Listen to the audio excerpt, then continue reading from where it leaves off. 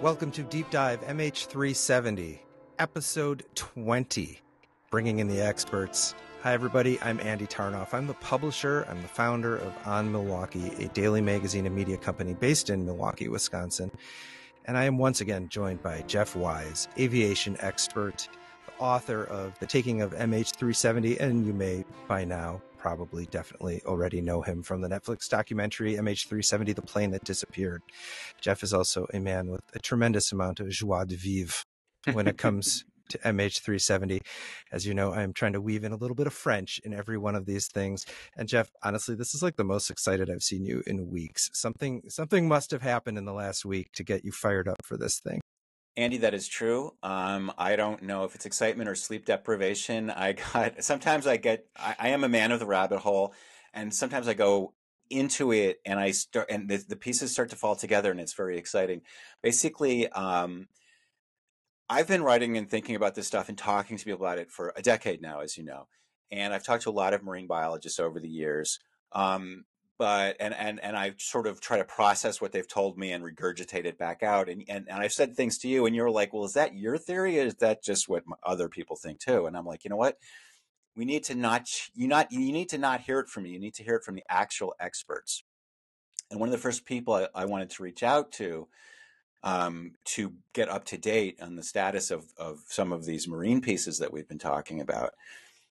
Is Jim Carlton, who is a professor emeritus at Williams College. He is known as probably the leading marine invertebrate expert in the world. Invertebrates being soft-shelled animals like Lepas barnacles, like a lot of the things that were found growing on pieces of debris, like the flatron and the other objects that we've been talking about. So I reached out to Jim, and I kind of brought myself up to speed with all of these pieces. And you know, Andy, something we say a lot in this podcast is like the closer you look at the evidence, the stranger it gets. And what we're going to talk about today is just a perfect example of that. We're going to talk about some MH370 evidence that's very well known around the world, but few people have looked at it in the kind of detail that really reveals the richness and the strangeness of it. So what we're going to do is we're going to talk to Jim.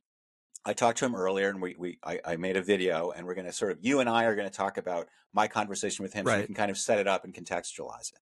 Right.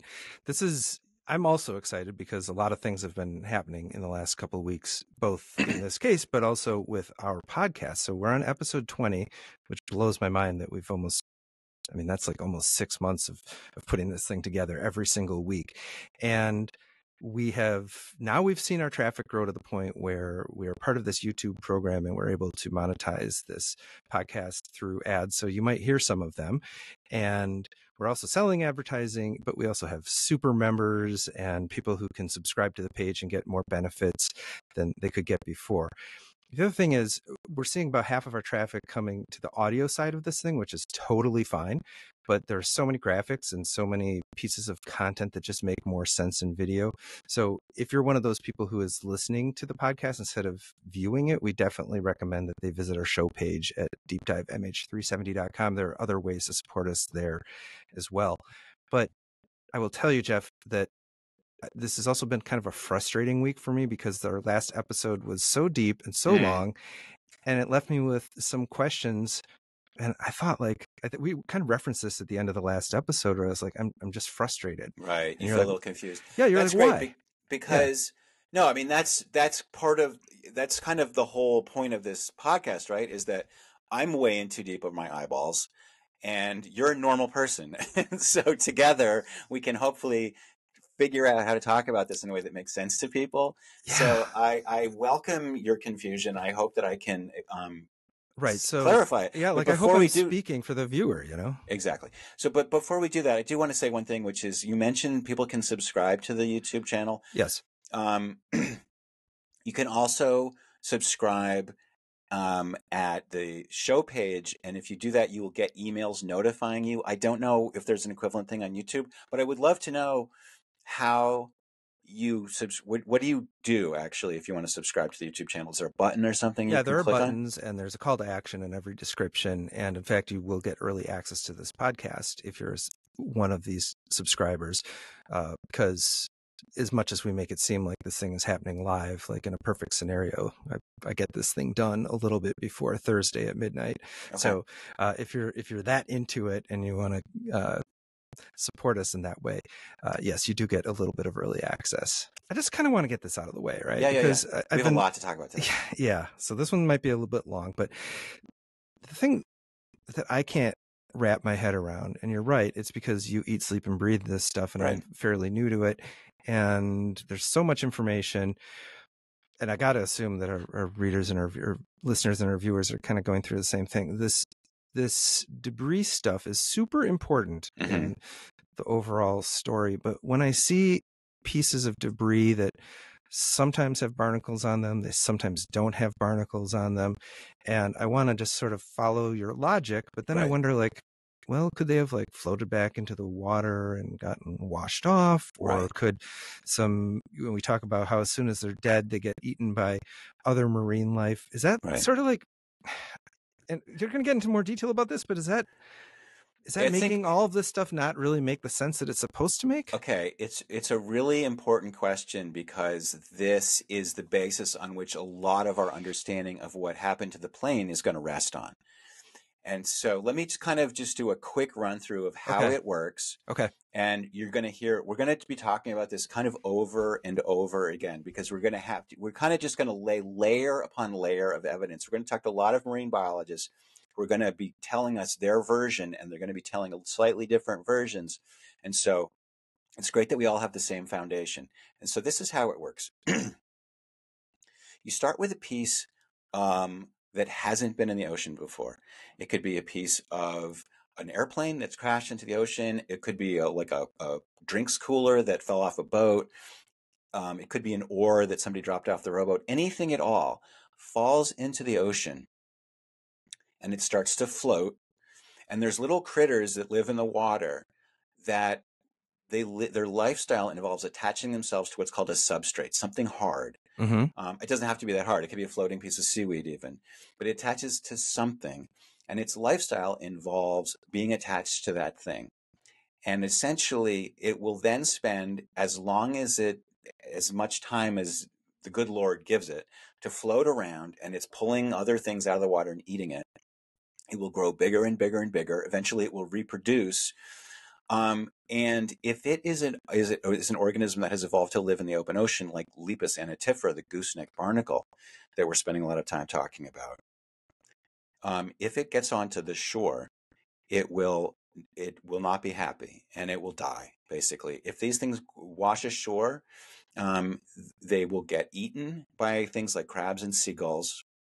And what will happen is a piece that has been colonized by this creature and its brethren, because when you're in the ocean, if you're a critter living in the ocean that attaches to things, it's very valuable real estate to have a thing to attach to. So anything that spends any amount of time in the ocean, boaters will know this, especially people who have boats in the ocean.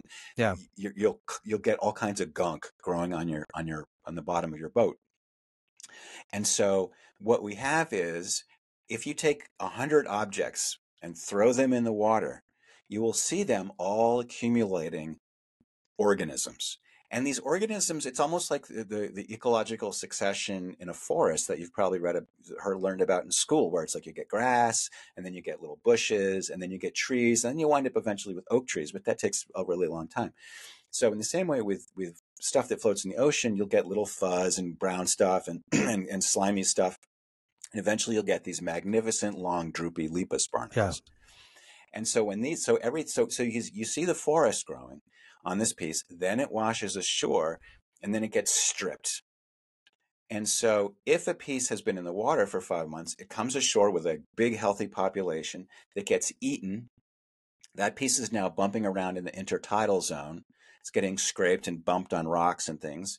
It might wash above the high water mark for a while, and then a storm will come, or a rainstorm will wash it out to sea. It might float around for a little bit longer. It might acquire a second population and then wash ashore again.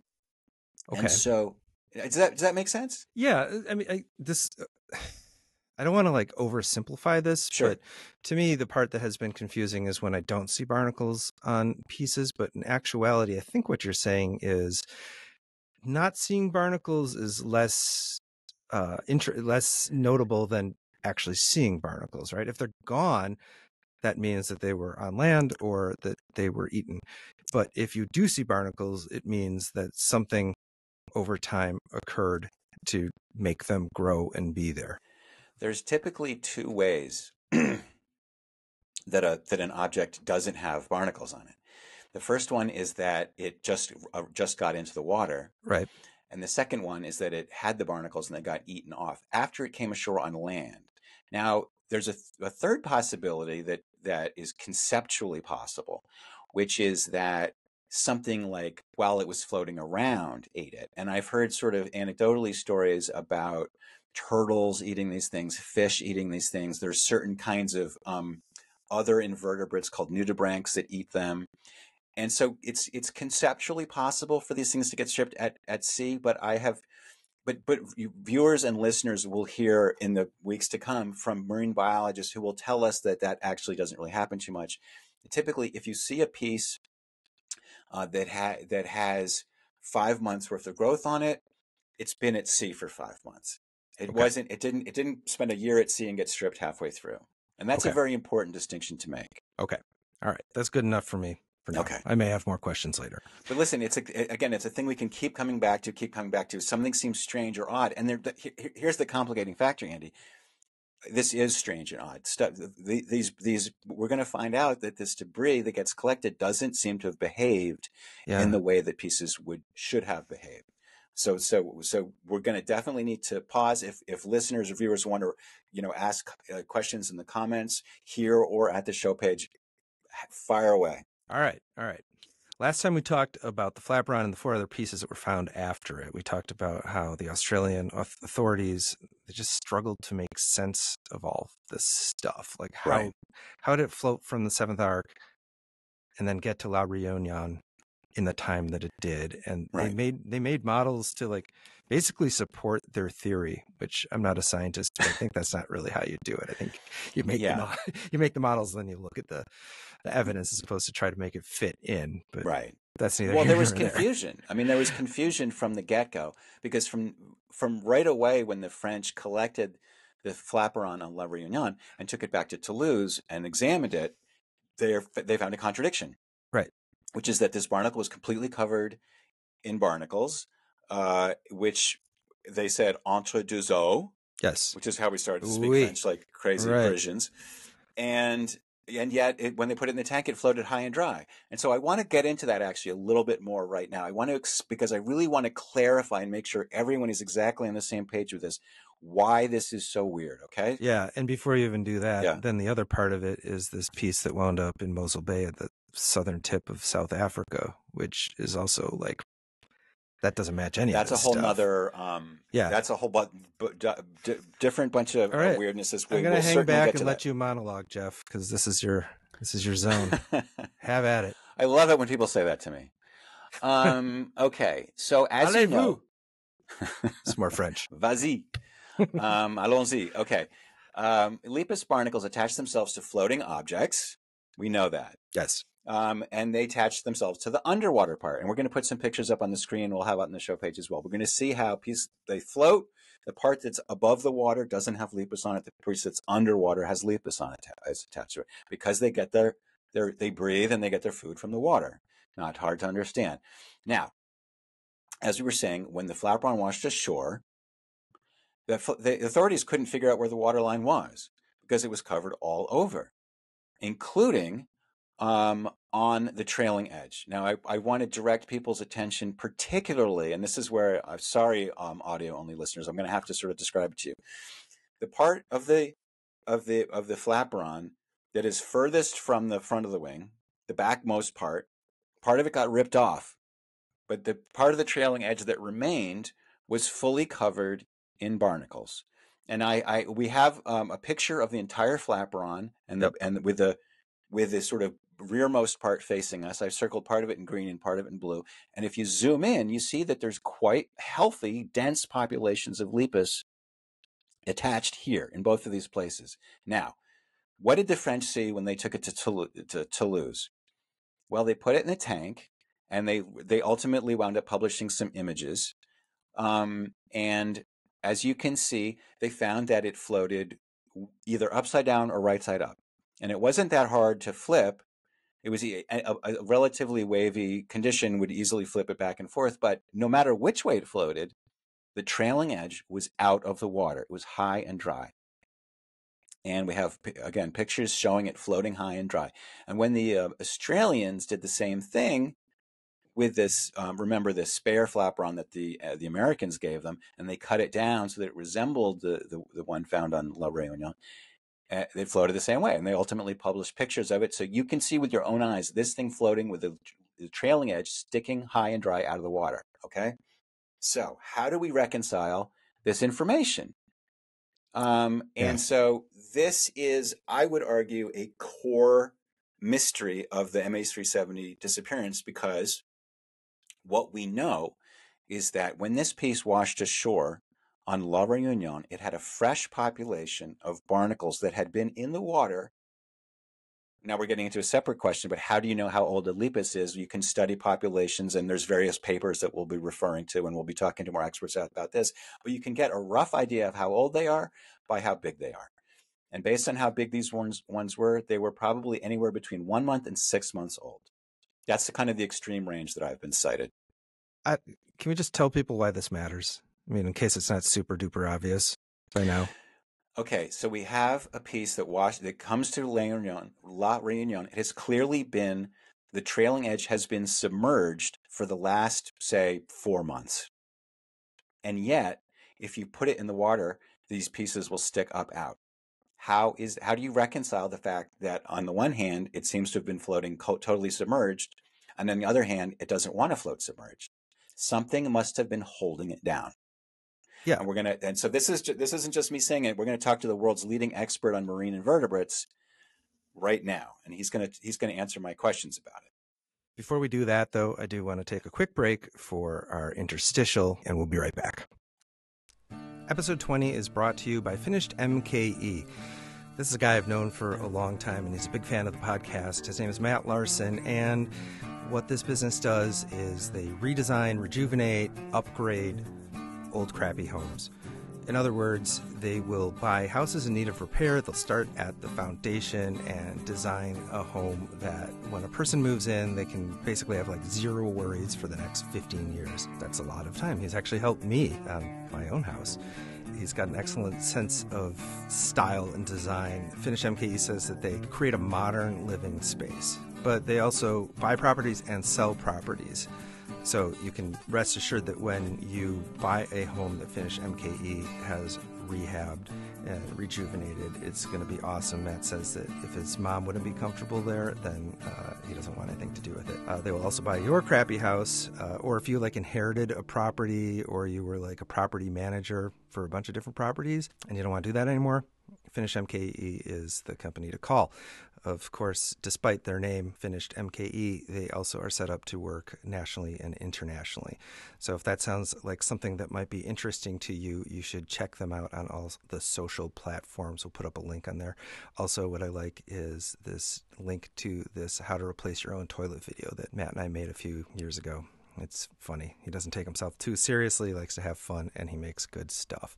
So thanks again to Finished MKE for sponsoring episode 20 of Deep Dive MH370. Now, Jim, one of the major things he did with his career was study this population of debris that was washed ashore from Japan in 2011 by the great tsunami.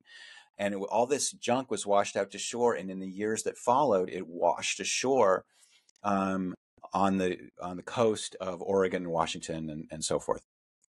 And by looking at them, they could see the patterns. They could see where the patches of ocean that this stuff floated through. They could see that stuff that went north gained this kind of life form, and the ones that went south gained a different kind.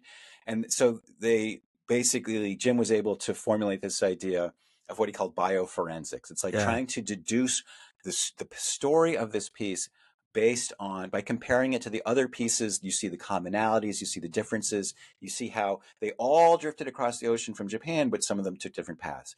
Jim Carlton, you are really one of the most renowned marine biologists in the world. You specialize in invertebrates. Is that accurate? The invertebrates part, I don't know about the most renowned. One of the most renowned. Um, and and so you have for many years been a professor of marine sciences at Williams College. Yes. In your career, you coined a term bioforensics, and I was hoping maybe you could tell us a little bit about what that means. Yeah, bioforensics, we use that word to examine, in this case, uh, it's widely applicable, but to examine a rafting object and look at the species on it and see if whether see if whether the species on an object can tell us both the path it took and where it came from.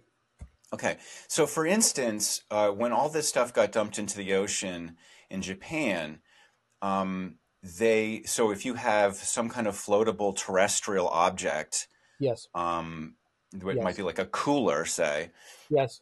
and it floats and it starts to float, and it's now a terrestrial thing. It's now in a marine environment. Indeed. And what happens to something that, okay, it never had any marine organisms on it before? Nope. Now it does. And what starts to happen to it as it goes? So a lot of using the using the 2011 tsunami as an example, a lot of that debris, the debris that either didn't get washed back ashore or that sank in Japan, a lot of that debris resided in the coastal waters of Japan long enough to acquire Japanese species. They settled on those objects, and then those objects would be engaged. They had different paths around Japan, but eventually many of them got engaged with currents that were going north and east. So as they traveled across the ocean, then they gain oceanic species, not Japanese species, but Okay. oceanic species. When they land in North America, they have a combination of species from Japan and the species picked up en route before landing. And on some cases, but rare, if those objects resided long enough along the Pacific coast of North America, and we thought that was fairly transient before they landed, they would pick up a few American species. I see. And one of the things we've talked about in the podcast before is that when things float, they tend to, there's kind of a broad scale tendency, called currents that take things along more or less the same route. There's kind of what we call sort of a dominant tendency. But there's also a certain kind of randomness within the current so that pieces will still follow different paths. Yes. And I think we talked in the past, you and I, about how when stuff got washed into the ocean in Japan, some of it wound up going on a more northerly route and some of it found a more southerly path. And so would it be accurate to say that when you look at stuff that's been floating for months or years, you see similarities but also differences, and the differences allow you to sort of discriminate, sort of like a sub story within the larger story? I would say that as we study objects that have been at sea for years, the mysteries increase, and it's extraordinarily hard to predict some exact path, length of residency while rafting, while drifting. Yeah, but yes, the overall pattern was this stuff was from the tsunami zone. That was bioforensics. That was Okay. these species that we found on the debris said to us, we are from basically north of Tokyo, south of Hokkaido. It was sort of a biological fingerprint. That was a huge help. The other huge help was whenever possible, if this stuff had registration numbers, we worked with the Consulate of Japan. And yes, that boat was lost on March 11, 2011 from Right. a particular city. Yeah. So you're using the mix of species that you're finding, because some of them are endemic to Japan, some of them might be endemic to certain latitudes within the open Pacific, Yep. etc. And you're seeing these sort of patterns again and again and again. And Yes. each piece might have its own idiosyncrasies, but you're seeing a kind of Yes. general trend of species, etc. And also the growth, because there's been a lot of papers done on Lepas growth rates. They're not always consistent. They often disagree. Yeah. But there seems to be an overwhelming sense that we kind of can get a sense of how long these things have been in the water. When the scientists at the ATSB, which were in charge of finding this missing airplane, when they did their drift modeling, and they had pretty sophisticated drift modeling, they had sort of very time-specific wind and wave information. Some of it derived from satellite and so forth, and they used drifters and etc. So they had some pretty good environmental information to plug into their models. They had a really hard time making it work. They couldn't get it to Reunion in the 15 months that they had. And so they went to the length of actually getting a real flaperon, cutting it down so that it matched the damage that had been observed. Yeah. Then they got it to work because of the windage. But this leads us to kind of the really kind of central and to me fascinating paradox of the flaperon, which is I sent you some pictures of the Lepas that were found growing on this thing, especially on the trailing edge, and the way it floated doesn't really match what you would expect, given that really healthy growth of these underwater organisms. Yeah, it was, and that again, just for clarification, that was because there were Lepas on part of the flaperon, and that part of the flaperon would not submerge in these tests. Right. So when they put it in the tank, or when they put the real piece in the tank, or when they put the replicate in the ocean, it was sort of bistable. It would flip. It would be either right side up or upside down, and it didn't take a lot of energy to flip it. But in neither orientation was the trailing edge underwater. Yeah. So what I wondered whether or not is that there was more to the flaperon than was seen when it washed ashore. Right. It looks like on the edge of the object, it's ragged. It looks like there are connections. And I would imagine if you take that thing off a plane, you could take other parts of the plane with it. Right. Or however it breaks apart. And so I would simply guess it was all underwater. And by the time it landed, the parts that were holding it down, sort of like ballast, simply were gone, and that part expressed itself above water. So I don't think it's very much of a mystery. It seems very logical that for part of its life it was underwater. So, and not only just for part of its life, but it would have had to be held underwater up until right before it came ashore, because these organisms were alive, it seems, or at least fresh. Yeah, I couldn't tell that. You can find an old, very dried thing on a beach with Lepas that looked pretty good. We would have had to have on-site testimony that these guys that the stalk was fleshy and there was still tissue inside the barnacle. But if it landed in a gentle way and they were simply being baked and mummified on a beach. So when you talk about being attached to something else, the only thing it attaches to is obviously the wing itself. The wing is also a fairly high buoyancy object, and it's not impossible to imagine the wing, the sort of flaperon being attached to the wing, and then the wing maybe banging ashore on La Reunion and getting banged off. Of course, then that kind of raises the question of what happened to the wing that it also didn't get discovered, but who knows? I mean, there's just... Yeah, stuff sits on beaches for an awful long time and not discovered. Depends how remote the beach is, right? How often it's visited. Again, I'll go back to a model that whether or not it could have come ashore somewhere for a while, then been released by another storm. How long was it between, how many months had passed between the day of disappearance and the time it was found on Reunion? It was 15 months, so it had to kind of go straight, I think. Yeah. And what's interesting about what we're talking about, it's fascinating to me that this hasn't really been discussed before, because it does again change. Now we don't know anymore what the windage is, because we know that this piece actually, it seems like what you're telling me is that this piece could not have floated from the impact site in this configuration. Unless something else happened along the way to weigh it down. We can clearly go with the model that if Lepas is attached to an object, it was underwater. That's not a debate. Many boats that came from Japan they arrived upside down, Mm-hmm. and there's the water line.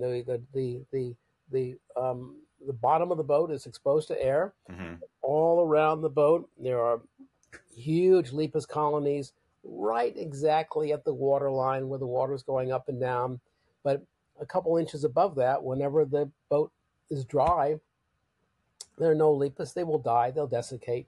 They have to be underwater. So Right. we know that. So But I want to just kind of nail this down because I think this is like the nut of what the take home here is this. There's various different stories that we can tell to explain what we see. But what we can say is that this piece did not float in this configuration from the impact zone. This piece did not float like this across the Indian Ocean. unless, as I said, um, the moment it was at the surface, Mm-hmm. picture day one, whatever. Mm-hmm. There's a slight complication to that, which is we don't know if the plane was on the sea floor. We don't know how long it took the flaperon to be released from the plane debris. Okay, to be Um, sure, but unless even if it left upon impact. right, to be sure, but what is clear is that this piece did not float in this configuration. Now, other configurations are possible, to be sure, but in this configuration, it did not float like this across the ocean in this configuration. Unless when it got to this, when it Yeah. expressed itself on the surface, it was in the configuration seen on when it landed, Okay. but somewhere along the way, it got involved with some fishing nets that pulled it down, permitted the Lepas to colonize on top of that otherwise exposed surface Yeah. for a while, then got freed of the net and re-expressed itself with the exposed part. But that would be not being in this configuration. That's what I'm saying. Like in this, it did not float like this. You're saying it could have floated differently, but it could not have floated like this, if that makes sense. There's no way. It just can't float exposed like this. It can't grow in the open air. Oh yeah, well yeah, it could float exposed, but wouldn't have Lepas on it. Okay, so because it did have Lepas on it, we know that it didn't float in this configuration. At some point, it was underwater. That's right. Now I can't say. I don't know that we can say when it was underwater. That's a really good question. How long? Right. If you're at sea for 15 months, Right. can you be partly exposed and partly underwater part of the time? Why would something that is usually above the water, the corner of the flaperon, Right. be underwater part of the time? It's got to be weighed down by something. It's really interesting what Jim says. I think that you might sense that I was trying to get him to say it more clearly. He's a scientist. He doesn't like to say things like journalists like to say things like in headlines. Yeah, that's not his thing. It's not his thing. But what he's basically saying is that this piece could not have floated across the ocean with the, in this configuration, with the leading edge, the trailing edge sticking up. It just is physically impossible. Lepas do not grow in the air. So something must have been holding it down. I like how you pointed out to me that scientists aren't really in the business of making pronunciations like this. But the other thing you said to me is that these individual guests and these individual experts aren't privy to all the information that is both in your head and published and what we've been speaking about for 20 episodes. Right. So he probably, when he doesn't have the spoof scenario in front of him, he doesn't have the SDU stuff, he just knows what he knows and can still show these irregularities that don't make sense. But this whole mystery, it really only becomes more clear when you look at the totality of it as opposed to the individual weird scenarios. Okay. When you look at the debris from MH370, the pieces that were collected were handed over to Australian scientists who looked at them carefully, and they found some really baffling patterns. Basically, none of the organisms that they found on these pieces matched what you would expect to see from a plane that had gone down 1.5 to 2 years before. Nothing was that old, and this mix of species wasn't right, especially on the piece that was collected by Blaine Allen Gibson in February of 2015, as we talked about in last episode. This had things living on it, but it had very few things that lived in the open ocean. And of the things that did live in the open ocean, none of them were more than 2 months old. And the only things that were a little bit older than that, there were two organisms that were like 8 months old, and these were things that only lived in coastal areas. They only live about 50 to 100 miles from the coast. So, knowing that this plane crashed in the remote Indian Ocean, which is nowhere near any land, how did it pick up these coastal species, and why didn't it pick up any of these open ocean species? So this is what I asked Jim next. So this piece washed ashore in July of 2015. It had been 15 months, and then some time passed and nothing else washed up. And people were starting to scratch their heads. And then a whole bunch of other pieces started to show up all at once. Okay. And in the final report that the ATSB put out in 2017, they actually talked in quite some detail about these things. And I think I've shared some of this with you in the past. So I wanted to talk about some of these things in terms of like what was on them and when they arrived. So what were these other pieces? They were confirmed as part of the plane? Yes, they all were confirmed. Some of them had serial numbers on them, and some of them just sort of matched the materials and the other. Like, okay, so the first piece that became publicly known was called No Step. It was a triangular piece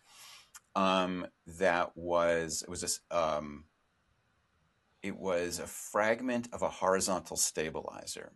And this was a really interesting piece because when it showed up, it didn't look like it had anything on it. Presumably, it had spent some time ashore, got picked clean, and then got rewashed out. But when they looked at it carefully, they found organisms kind of tucked into the nooks and crannies. It's an internal kind of honeycomb structure. It's very yummy for pieces to hide out and be happy. Yep, that's very common. Yep. Okay, but it was interesting because when they looked at these, when they looked at this, they found all the different species, they identified them, and 2/3 of them, I'm sort of reading from the reporter, 2/3 of the species, they only live close to shore and could not have been picked up in the open sea. And this is something I'd want to talk to you. So I'm quoting here. The natural habitat of the recovered mollusks is shallow water on clean coral sand or in seagrass meadows. None of them could or would ever attach to drifting debris. So maybe we can talk about the difference between, what is it, benthic and pelagic is the term of art? Yeah, I don't know how, if they wouldn't attach to the debris, how did they get on the debris? Well, there was a question of, were they attached to the debris? The only way the investigators could make sense of this was to assume that it had picked up the shells of these creatures from the sand, because these things, like their shells, live in the sand or something. I mean, it's a mystery, frankly. They're either attached or they're not. I mean, you can have a piece of debris washing back and forth on a sandy beach, but the stuff in the sand is not going to cement itself onto the debris. Right. Okay. So this is a true mystery. And then 1/3 of the mollusks found on item 3 could plausibly have attached in the open water. But they were all juveniles of approximately 2 months old. And this is the thing I was emailing you earlier. Only 2 specimens from item 3, a sea snail of the species Pedaloconchus rhinisectus, yes, and a tube worm of the genus Vernaleopsis, yes, okay, looked to be more than 2 months old. The former appears to be 6 to 8 months old, the latter 8 to 12 months old. And these, now this is where you can correct me. Both are usually found living on the seabed. Pedaloconchus is only rarely found on floating debris, and Vermiliopsis never is, according to this, or according to someone I talked to. I can't remember. So before we get too deep into it, Jim, so some things live in the open ocean and some things live like on the coast, or on the seabed or something. Same thing. Okay. Same thing. So it's not really much of a mystery. If we take a plastic bucket and throw it into Long Island Sound, it's clean. It's from the terrestrial environment, and it floats long enough at the surface. The larvae of species that are in the water column will attach to the bucket. Right. There it is. Now, where are these larvae from? Some of them are from the seashore, the intertidal zone. Some of them could be benthic species that are living at 20, 30, 40 feet below um, um, on the floor of Long Island Sound, and they're looking to attach to a hard substrate. Okay. And the fact that it's a floating object, um, I don't. These larvae do not have generally a very high GPA, and so they're attaching to a solid substrate. Anything. Um, Vermiliopsis is going to be a worm that's common in shallow waters, Mm-hmm. whether it's intertidal or shallow waters. It produces larvae. Those larvae swim around and they'll attach to stuff. Mm. So in this case, they attached to this part of the plane that was floating along.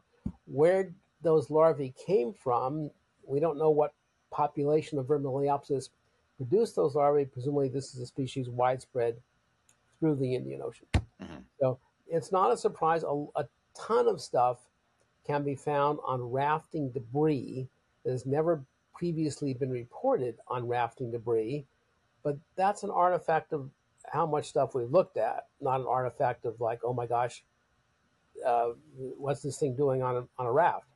Right. The larvae attached to it. There it is. Now, do the larvae of Vermiliopsis produced from the coastal zone or Petaloconchus, do they go 50 miles out at sea? Do they go 100 miles out to sea? Where are those little suckers floating around? Mm. In general, we don't often know that, how far out to sea. The general model is, if I'm talking to my students, if you are a shallow water species that lives along the seashore in 10 or 20 feet of water, and you have the misfortune of your larvae being picked up by an ocean current, and you're heading out to sea a few hundred miles, you're probably dead. Because what in the heck are you going to attach to out there? You're Mm. not a deep sea species. You're not going to sink down to the deep sea floor. You may find a piece of drift algae, but whatever. But in this case, it's your lucky day. You find some piece of marine debris to settle on. Now, how far? When did it acquire that marine debris? Unless we think the pieces of the plane actually floated along the coastline within a few hundred feet, the larvae obviously were acquired somewhere, I would guess, within miles of a shoreline, but who knows? And this is where it gets puzzling because, as you said, if these pieces are, let's say, 8 months old, um, then that means that 8 months ago, the piece must have been near some kind of shoreline, and that becomes problematic because if you're near the seventh arc, the nearest thing to the north is the Cocos Islands, and then if you go a little further west, you get Diego Garcia, and then there's nothing, literally nothing until Rodriguez, and it gets pretty problematic as to where this thing could have picked this stuff up. Yeah, we would dream about having a GPS, a tracker on it, and Right. if we had had a tracker, it would be like one of those cartoon characters in one of those Sunday cartoons where it's a little kid going like this from the playground to the candy Yeah. store, and Like Family Circus. Yes. Nobody's going to remember that. Yes, thank you. Exactly, Family Circus, where it shows the little kid Yeah. wandering all over. He's going from school to home, Right. and the route he describes, it's not a straight route, but he describes every possible path. In fact, in some cases, he goes back for a while and goes forward. So, I don't know how whoever did that. I don't know how they estimated the age of the worm Right. or Right. the age of the snail. Probably knew what they were doing. I'm sure these are good folks down there. But again, evidence over and over again suggests often a circuitous path. But again, you need time to take a circuitous path. And I think if you're looking at the amount of time that elapsed before this thing got to Mozambique, where it was discovered, it can't dither and dally too much. And it does. And also just the lack of any deep water species while and at the same time, you've got these shallow water species. It is puzzling, no? The lack of deep water species may simply mean that the deep water larvae are not at the surface. So just to clarify what Jim is saying, he's saying that in order for no step to have these organisms that are 8 months old and only live in the close to the shore, the piece must have somehow been near a shore. Yeah, and I'm And looking at this yeah, map, Jeff, and there just aren't any shores out there. This is yeah. like a giant, expansive piece of ocean. Well, there's sort of on And the there are a margins couple. a possibility. So if you look at this map, on the far right, there is a sort of the white tracks are really dense because that's where they all start. They've sort of this is from the simulations that the Australians did, and you're seeing these pieces start in a very tight cluster and basically get carried by the currents first to the northeast and then north and then curving around to the west. And those two green circles are 100-mile circles around Cocos Island and Diego Garcia. And so that's about how close you have to get to these bodies of land to pick up these coastal species. And you can see that like there are a few of them just barely kind of go in that area. It's possible, but it's not that likely. And then they kind of get carried swiftly westward. It seems less likely that you're going to hit Diego Garcia. And then those yellow circles, the easternmost one is Rodriguez, the middle one is La Reunion, and the westernmost one is Vilanculos, where no step came from. I've never heard of the Cocos Islands. I have heard of Diego Garcia. And once again, that is one of those places that the conspiracy theorists kind of latch Yeah, we into. probably have talked about it enough already. But the point just being that it's not impossible to come up with a story for how this piece got these weird species on it, but it kind of requires everything to line up perfectly, and it leaves a lot of unanswered questions, like how come it doesn't have any lepus? I mean, maybe they got chewed up and eaten off because clearly this piece is doesn't have the kind of rich array of life on it. It probably has spent some time ashore, so that might not be the best example, but it's a little bit weird. Yeah, and then so this is the next thing you asked Jim about was what I mentioned earlier, this Right, Mossel Bay piece, the Roy piece. right, It washed ashore at the southern tip of South Africa not long after the Flabron. right, right. So it's only a few months after Flapron. One of the mysteries of Mossel Bay is how did it get that far in that short amount of time?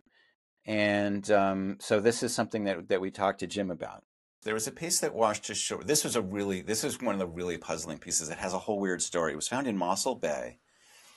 Yeah. And when Yeah. the Australian authorities who did the drift modeling for the Flapron, they spent a lot of time trying to figure out the Flapron drift modeling, and they finally made it make sense. But then when they looked at the Mossel Bay, we have no idea how this got this far. It's at the southern tip of South Africa. I know where it is. Yeah. Yeah. And so, and the other weird thing about it was discovered, or it was, yeah, it was found in like a February or March of 2016. But then once somebody went, there was a local newspaper stories about it, and another local person said, "Oh, I saw that 3 months ago, and I took a picture of it." And so they came forward, and so it must have like so this is a perfect example of how a thing can wash ashore full of all kinds of yummy, juicy, fleshy marine life. Yeah. And then it gets kind of washed out. It gets maybe got taken up the river. Some muskrats chewed on it or what have you, meerkats, I don't know. And then it gets washed back out, gets washed back in, and then it winds up pretty much in the same place that it started 3 months ago, just like this family circus, and it's been stripped clean. But because this picture existed, there actually you can see a very healthy population of lepus. Again, I did my kind of rough and ready image analysis, and it looks like these things are about 2.5 centimeters long in the capitulum, Yeah. which again is actually about the same size as I did image analysis on the Flapron, and I came to about 2.5 centimeters. When the French had it, this is another mystery. You and I have discussed this as well. The French, if you look at pictures, to me it looks like they're about 2.5 centimeters. The French took it to Toulouse. They said, "Oh no, they're up to 3.6." But of course, you need to find the 3.6 one. You need to look all over to find the Yeah. best ones, right? Yeah. Yeah. The ones that they turned over for a chemical analysis, which is a whole nother story I'm not even going to get into right now. Yeah. But the ones they turned over were like 2.5 centimeters. So maybe if you do image analysis and it looks like 2.5, maybe they get up to 3.6. You're just missing it. But the point was they seem to be of a similar kind of age population, but none of them match 15 months uh, of going in the water. Yeah, yeah. Earlier generations can come and go. So if they had 36 centimeter or nearly 40 centimeter Lepas, those were probably the ones that first settled. Right. Those are gone for some reason. Fish got them, and then what we saw was a second or third generation of Lepas, I possibly. mean, I've been talking to other people who specialize in Lepus, and they seem to be of the opinion that for a piece to have a Lepus population and then lose it entirely is not really something you expect to see in the open ocean per se. It has more to maybe if it gets ashore, Lepus are incredibly vulnerable. They get picked clean really fast. Yes. But in the open ocean, there are predators who specialize in Lepus. Yes. But they'll take out individuals. They won't wipe out. Right, unless the object flips over. Unless the object flips over. And then But so, one of the things that scientists have to deal with as they're trying to make sense of the world is ideas like evidence that's consistent with a conclusion or evidence that proves a conclusion. Right. And there's nothing that really proves. I mean, and I want to keep talking about some other pieces, but there's nothing we haven't come across anything so far that proves that this piece went into the water where we think it went into the water. We haven't even found evidence that's consistent with it going into the water when and where we think it did. And there's nothing that's consistent. There's nothing that proves that it didn't, but there's nothing that's consistent with that either. We certainly know it was floating. We know that. There's no question about that because it has Lepas on it. Right. Lepas don't lie. So again, this problem that we keep on hammering on about, which is that you would expect all of these pieces should have marine life on it that is 15 months to 2 years old, depending on which piece being found when. And that's not what we found. In fact, none of these pieces have anything older than 8 months old. None of the oceanic species are more than a couple months old. And so taken together, the totality of the evidence looked at together is even more puzzling than any one of the pieces looked at individually. I mean, even that piece on Rodriguez Island, the biggest barnacle there was only 20 millimeters, which means it's not any older than 105 days. Right. What does Jim have to say? And so, about this? you can imagine that it's not hard at all to imagine a piece washing ashore and getting eaten clean. We saw it with the Mossel Bay piece. But all of them this happened to, and then they washed out to shore and spent months back at sea. It's the pattern is a little baffling, but and I asked Jim about this. Now, Jim, you looked at Japanese tsunami debris, and we posed a kind of philosophical question earlier of like, if you didn't know that there had been a tsunami in Japan in 2011, you might not have known that. But if someone came to you, you'd been collecting all this debris, and someone had said, "Hey, I've got an idea. I'm going to hypothesize that there was a tsunami in Japan in 2011. Has the debris that you've collected consistent with that? Are you seeing evidence that would be consistent, like the age of the barnacles, the species? Would you say that there's stuff on these debris that would disprove what I'm saying, or at least isn't not that it would disprove it, but that at least is consistent with that?" Sure. I mean, if we had something raft in and land in California, and it had on it a species only known from Vietnam. Mm-hmm. There was some event in Vietnam Mm-hmm. that sent that to sea. We know the Right. source. We could look at what's on. We could look at that organism and say, "Can we guess how?" Is that you or? I think that's on my end. Oh, it's noon. That's our noon horn. Don't ask me why. And we can say, "Can we?" We've established it's a Vietnamese species. How old is it? Would be the next question. Right. We might say, it could be 5 years or older. Okay. It could be no more than 1 year old. Right. Things like that, and Yeah. that's how we would back into the story. Right. Absolutely. And that's mostly what we do with debris. The March 11, 2011 event was extremely rare. Right. Here was an episode where we knew both the time and date of inoculation into the ocean. Right. But mostly, when I find stuff washed ashore, and I've been on beaches all over the world looking for cool marine debris with stuff on it, Right. I generally, I have to guess, if they are local species, we can go to Hawaii Mm-hmm. and find Hawaiian species on marine debris. Right. So this stuff went into the ocean in Hawaii and it floated around and landed back on a beach. Yeah. Other stuff, it's just a guess. Where were you? How long have you been out there? And that sort of thing. So Yeah. it's rare when we have such a luxury of knowing exactly when and where an object could have gone in the ocean, like pieces of this plane. I mean, I guess sort of what I'm trying to ponder about is this idea that we have a population of articles that we know came from the plane. Some of them we strongly suspect, and some of them we just know outright. And yet, of this population of objects, none of them has any evidence that is consistent with an impact in the search area at the time that the crash presumably occurred. And I think that's remarkable, actually. And I think it's worth noting how unusual that is. And you're basing that on the age of the age of the Lepas? Age of the Lepas. I mean, again, there's unknowns. We don't know. Obviously, it's like entirely possible that these things, because of the water temperature and the nutrient density, that they all just grew much more slowly, even than pieces that were known to have crossed the ocean around the same time. And listen, there's innocent explanations for things, but I think it's worth noting that there is an apparent discrepancy that's worth drawing a line under. So, Jeff, if those 36 millimeter Lepas, those could put the impact, the guesstimated impact site, in theory, those could put it back at the search area.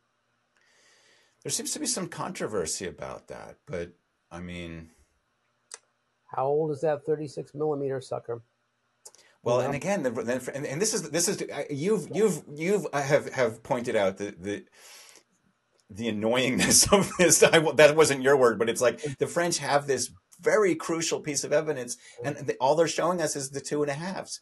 Yeah. Why are they keeping it? I actually just got friended on LinkedIn with a guy who has inspected this piece. He works for the French media agency, so maybe I'll find an answer. I'm going to try. But it's a lot more puzzling than an event that's so well defined and so understood. Like with the tsunami event, all the pieces line up. Yeah. There's pieces that are outliers, but the mass of the data conforms with what's known. In this case, it doesn't seem to be so clean cut. I want to thank Jim Carlton again for his taking the time. He is the leading expert on marine invertebrates, so I'm really grateful to him. But taken all together, what it means is that it just doesn't look like these pieces floated from the search zone in the seventh arc. There's nothing about these pieces that indicates or would suggest that that's the case. And obviously, given that I also believe that their spoof scenario is possible, you have to ask yourself, is the totality of this debris evidence that the plane crashed in the Southern Indian Ocean, or rather is it evidence that it didn't crash in the Southern Indian Ocean? Yeah, and more specifically, the fact that neither any of the authorities nor the media has drawn any attention to this, it's kind of baffling to me. But just as a person who is listening to these interviews and has been following this, the question is, did somebody drop this debris and let it show up where it showed up, and it didn't actually float there? Yeah. I mean, I think what we're hearing again and again, and we talk to marine biologists, like even to suggest that like this stuff might have been planted is kind of anathema. I mean, it starts to sound like conspiracy theories, but like the idea of putting a piece of something in the water and letting it stew for a couple months and then putting it on a shore is not challenging technically. It takes a little work. It doesn't really take any brain power. In fact, if this was planted, it wasn't planted with a lot of brain power because it doesn't seem like a lot of effort was made to create pieces whose marine life is really very convincing. But people don't want to be on the conspiracy train. And so what we have in front of us is, if we want to really make a case that this stuff is weird, we're going to have to talk to a lot of marine biologists, try to get a lot of opinions. And I can't make someone say, oh, this piece couldn't have floated in this configuration, but I can get them to say that, like, it would have to have been held down by something, which is, essentially the same. He doesn't know. So basically, to recap what Jim said, this piece could not have floated the way that the Australians assume, based all their drift modeling on. It must have been attached to something else. It was held underwater, whether by accident or by design. It was held underwater. And that is not something that anybody really has grappled with. And frankly, the ATSB has just not dealt with it at all. I feel a little less confused than I did at the beginning of this episode. So thank you. Okay. And thanks, Jim. I mean, that guy's good for taking his time. Amazing. He's an emeritus professor. And we're going to be talking to more people too. Okay. So as we wrap up episode 20, this one was a doozy. Many of them are doozies, but they're becoming more so because they're going to get doozier. They're doozier and doozier because we are getting closer and closer to the 10th anniversary of the disappearance of MH370. And Andy, wait, I want to tell you one more thing. Okay. This is stuff you will not hear anywhere else. It certainly doesn't seem like it. We are doing reporting that no one else is doing. And I think other people should be doing it, but they're not. And anybody can look. Go find your own marine biologist, show him pictures of the flaperon, ask him, do Lepas like to grow sticking a foot out of the water, and ask them what they think. But, it's a mystery. You might have it. If you have another explanation, put it in the comments. I want to hear about it. This is why I told you this guy's a joie de vivre, because this is the most excited I've seen Jeff in a long time, and I've known him for a while, and we talk all the time. So do him a favor, please, and like and subscribe to this podcast, and do leave those comments because we are reading them every single day, and the numbers are growing. So obviously you might be watching this on YouTube. You might be listening to it on Apple Podcasts or Spotify. We're partial to the YouTube one because that's the one that takes the most work. Anyway, we'll be back in 1 week for episode 21 as we turn the corner into the 20s on this episode, on this podcast. We're coming up on the 10th anniversary, and there's stuff that the world really needs to know about with this case. All right, we're going to tell them. I'm going to tell it to them. Thank you, Jeff. Thanks to Jim. Thanks to our viewers and our listeners. You've been watching Deep Dive MH370. Episode 20, Bringing in the Experts. This episode was brought to you by Finished MKE, and our title music was composed by Jacob John. We'll see you next time.